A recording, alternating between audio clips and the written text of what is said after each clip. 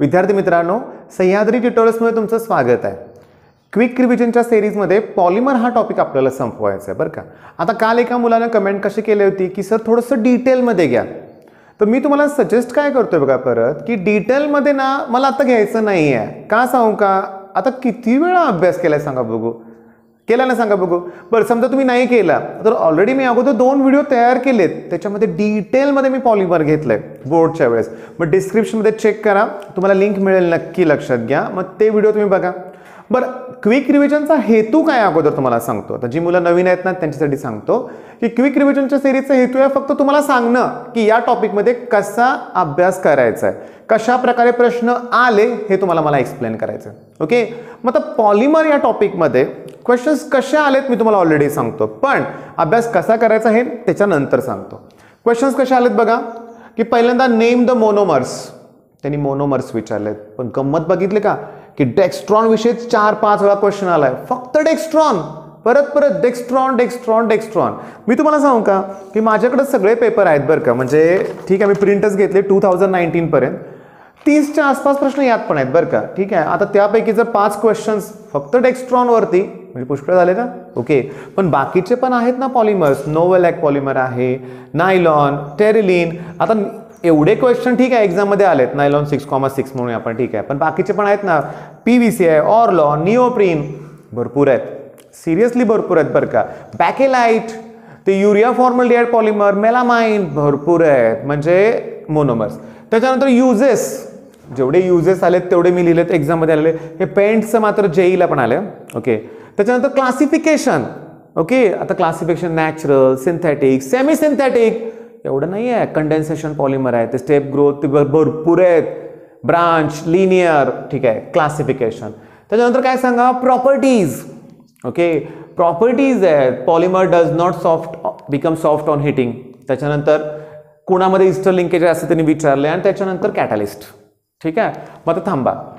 Questions जेवढे आलेत ना ते मी फळवलेले, लक्षात घ्या. मग त्यात मोनोमर्स आहेत, युजेस, क्लासिफिकेशन, प्रॉपर्टीज आणि कॅटलिस्ट. ठीक आहे, म्हणजे आपल्याला काय करायचं ते कळालं. ओके, पण मी तुम्हाला सांगतोय सुरुवात कशी करायची. एक तर स्वतःच्या नोट्स, पहिली गोष्ट म्हणजे. आणि पहिली गोष्ट मी तुम्हाला सांगू का, माझ्याकडे आता बुक पण आहे. ओके, केम सेकंडचं बुक आहे. तुम्ही जर टॉपिकचं पहिलंच पेज काढलं तर सुरुवातीलाच आहे क्लासिफिकेशन, आणि आपल्याला करायचं आहे क्लासिफिकेशनच. तर आहे नॅचरल पॉलिमर बघा, सेल्युलोज, ज्यूट, लिनेन, सिल्क आणि वूल. ठीक आहे, बघा इथं मी काय लिहिलंय, लिनेन विचारलं ना क्लासिफिकेशन, मग ते नॅचरल आहे. आणि तुम्हाला सांगू का बघा की जे पॉलिटिशियन्स लोक असतात बघा, पांढऱ्या रंगाचे कपडे असतात त्यांचे, ते मोस्टली लिनेनचे असतात, लक्षात घ्या. आणि कॉस्टली आहे, म्हणजे एक लक्षात आलं का, जे नॅचरल आहे ना तेच कॉस्टली आहे बरं का. बघा ना, कॉटनचेच कपडे महाग असतात. ठीक आहे, सिल्क तर तुम्हाला माहितीच आहे, सिल्कच्या साड्याच असतात शक्यतो करून, प्रचंड महाग असतात. फर्स्ट क्लासिफिकेशन करायचं. गंमत सांगू का तुम्हाला, मी क्लासिफिकेशन करत असताना आता होतं काय बघा, पहिल्यांदा काय बोललो मी, नॅचरल, त्याच्यानंतर सेमी सिंथेटिक यांनी दिलंय, आणि नंतर सिंथेटिक. इथं दिसतंय मला रेयॉन, विस्कस रेयॉन. ठीक आहे, त्याच्यानंतर ॲसिटेट रेयॉन, क्युप्रॉनियम सिल्क, ते सुद्धा एक्झाममध्ये आलेलं आहे. म्हणजे सुरुवातीला आपण काय करूया, क्लासिफिकेशन. आणि मी गंमत बोललो तर सांगायचं राहिलंच, गंमत म्हणजे काय जोक वगैरे नाही आहे. क्लासिफिकेशन करत असतानाच आपले मोनोमर्स कंप्लीट होणार आहेत.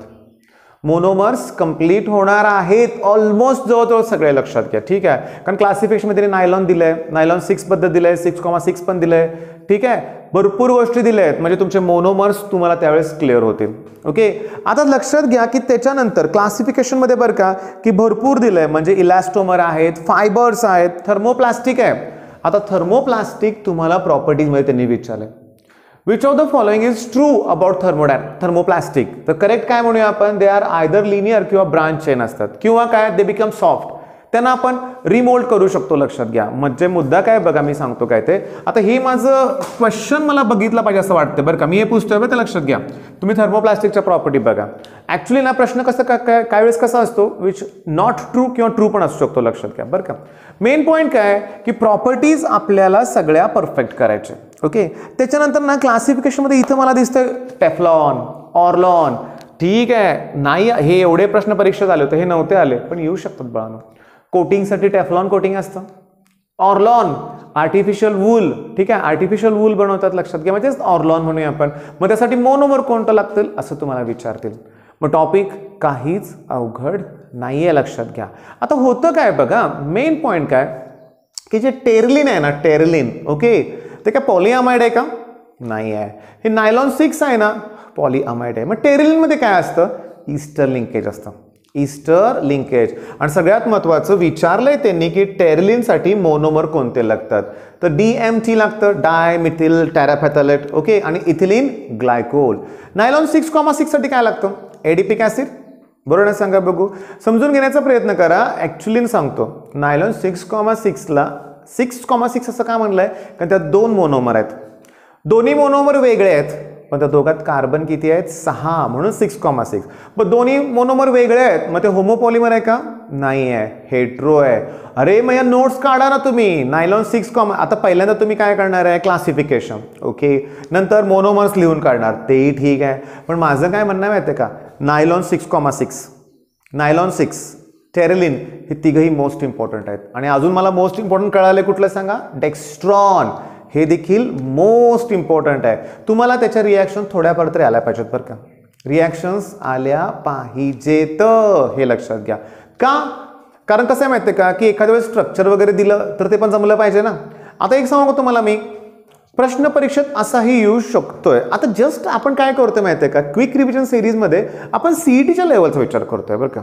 आपण यात नीट नाही विचार केला, जेई मेन्स नाही विचार केला. अरे पण बोललोय ना की जेई मेन्स मध्ये पण याच लेवलचे क्वेश्चन्स येणार आहेत. जास्तीत जास्त तुम्हाला सांगू का, तर टफ नाही आहे. पण मला सांगा बघू, नॅचरल रबर ना सॉफ्ट असतं, हे की नाही, मग त्याला आता त्या नॅचरल रबर पासूनच इरेझर पण बनवतात आणि गाडीचे टायर सुद्धा बनवतात. पण दोघांमध्ये काहीतरी डिफरन्स आहे ना, इरेझर सॉफ्टच असते पण गाडीचे टायर हार्ड. मग त्यासाठी कोणती ट्रीटमेंट असते? वल्कनायझेशन. मग त्याची रबरची रिॲक्शन कोणाबरोबर होते? Sulphur.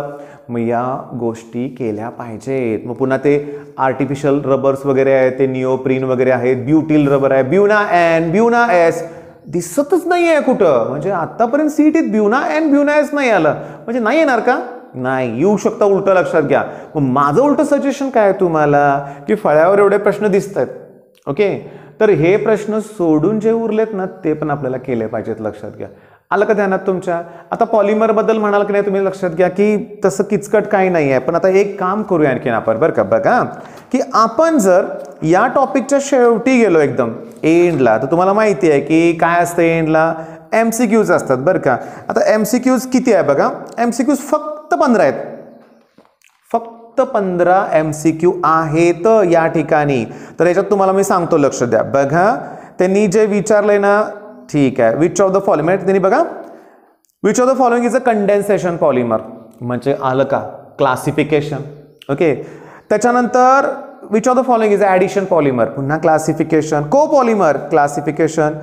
Used to prepare glue, uses.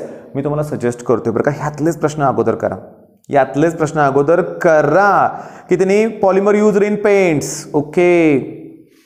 परीक्षेत प्रश्न आलाय अगदी जेईला बरं का. म्हणजे मी आन्सर चेक केलं, ग्लिप्टल बरोबर आहे, कारण पेंट म्हटलं की आपल्याला नोवोलॅक वाटतं, बरोबर आहे ना. एक कंपनी आहे बघा नेरोलॅक, मग नोवोलॅक सिमिलर वाटते ना तसं. पण त्याचबरोबर ग्लिप्टल पण आहे. आणि तुम्ही जेईचे क्वेश्चन्स बघायचे फास्ट इयर, तुम्हाला ग्लिप्टल दिसेल, ह्यातला प्रश्न आहे तसा. जेई सांगू का, हा 2013चं पुस्तक आहे आपलं पब्लिश केलेलं, आणि जेई 2014-15ला तो प्रश्न आलाय.